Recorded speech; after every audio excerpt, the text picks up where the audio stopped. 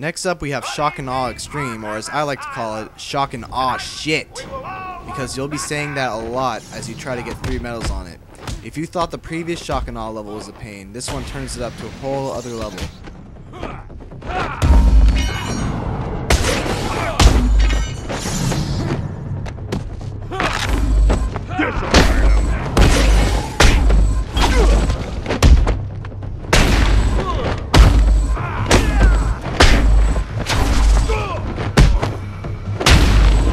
You want some of this?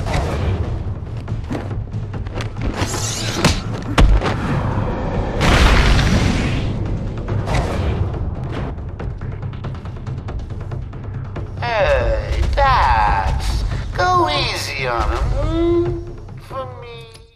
Alright, so in rounds 2 and up, in addition to having to worry about the timer and the small fighting space, you also have to worry about enemies jumping up to the right platform and unlocking the gun locker. Try your best to guard the platform by throwing a batarang out whenever you see an enemy make a run for it. If they do manage to get onto the platform, you're going to have to follow them and make sure they don't open the gun locker, even though it's a huge time suck. Once you relocate to the platform, just stay there and let the enemies come to you.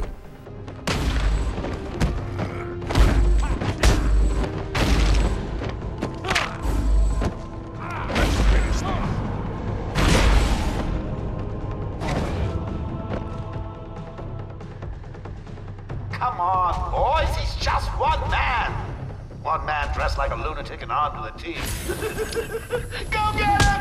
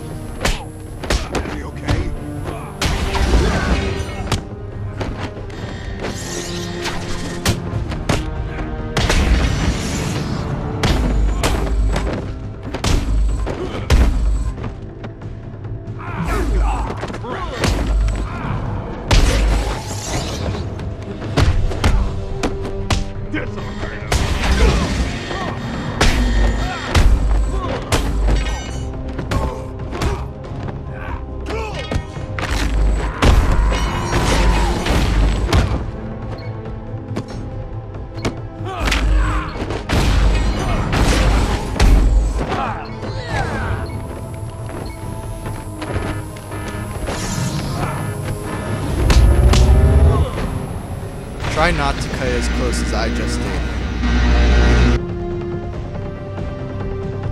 Note to self, need to order more henchmen. Good ones this time.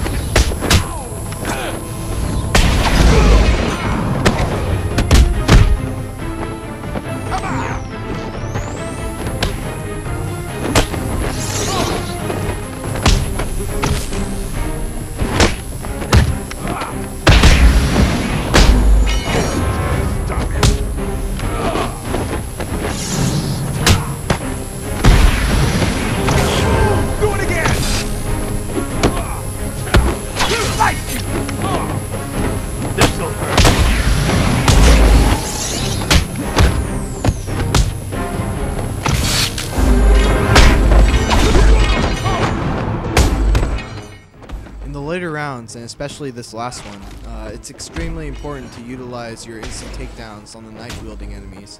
Otherwise, they take too long to bring down and will eat up too much of your precious time. This is gonna stop it.